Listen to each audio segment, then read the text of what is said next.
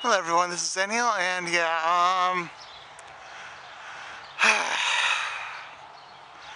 this has become a music issue. Really, I mean a music issue.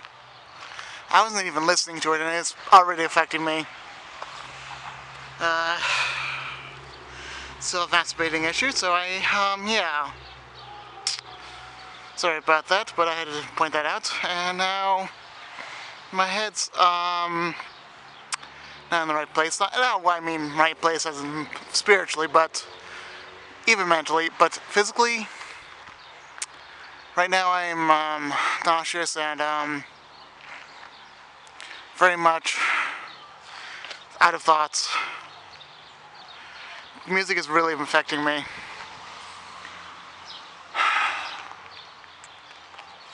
I mean, music of Satan really possesses people in very strange ways. I'm glad it didn't get me spiritually because I'm saved, but it did get me in the flesh and mentally. It's not cool. And trying to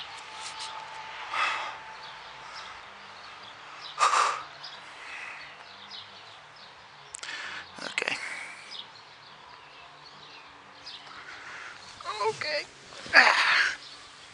So really, I've been having a lot of dizziness and having a lot of faint feelings. It's not just because of the music that I've been having those faint feelings now.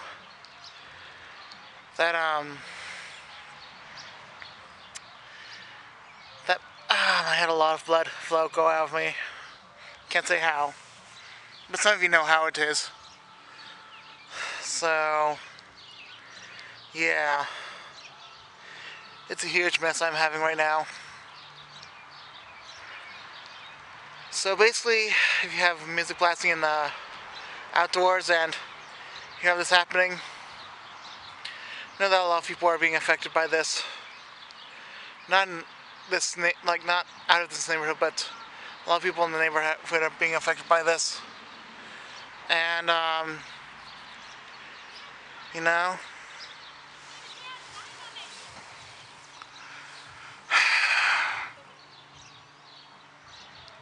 this is really satanic what they're doing, those demons. And and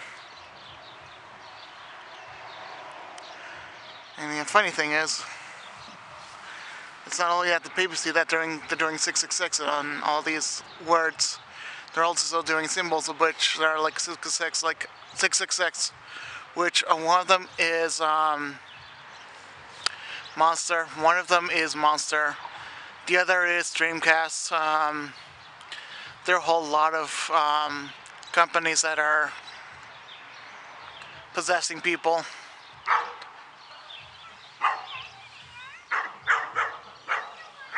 And he's possessing that dog. I might just have to get up.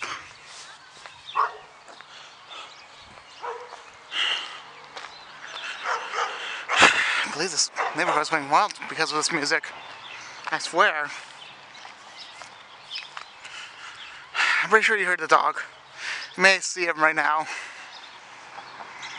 No, I can't.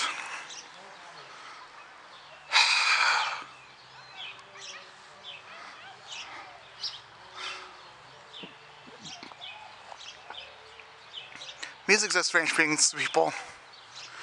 I've been going spacing right now. So, music goes like 666, demons, Prince of Evil. And when people just go symbolically in music like that, I symbolically, just, I don't know. Subliminal messages is the number one thing that demons do. And they're still doing it today, even though it's been banned. But demons are just, they've been,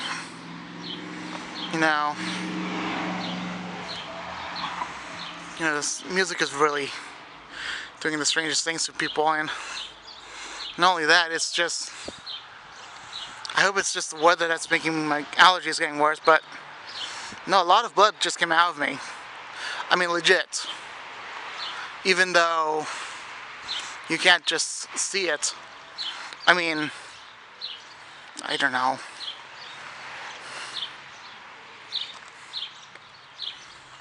But I'm glad I just put it in education, but I don't know. Still, maybe I should put it in education, I don't know. But still, you know, demons really are powerful beings. But let me just tell you something about God. He is much more powerful than a demon, and he can handle just about anything. Actually, he can handle everything.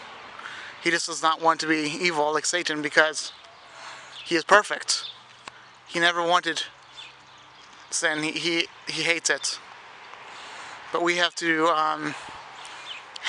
deal with sin by going to God, and He'll deal with the sin for us. And especially with the rock music and rap music. Really, guys, our time's almost up, and this rock music is just an example. Oh, did you hear about well, did you if you're in the future, are you still hearing about do you still remember the do you still remember the Manchester attacks? If you do, well, pray. That's all I have to do. Is the only message I have for Manchester attacks is pray. Anyway, Satan has been really influencing a lot of people, and you know, one thing I have to say is that I don't know. Music is able to possess, and that's just a minor thing.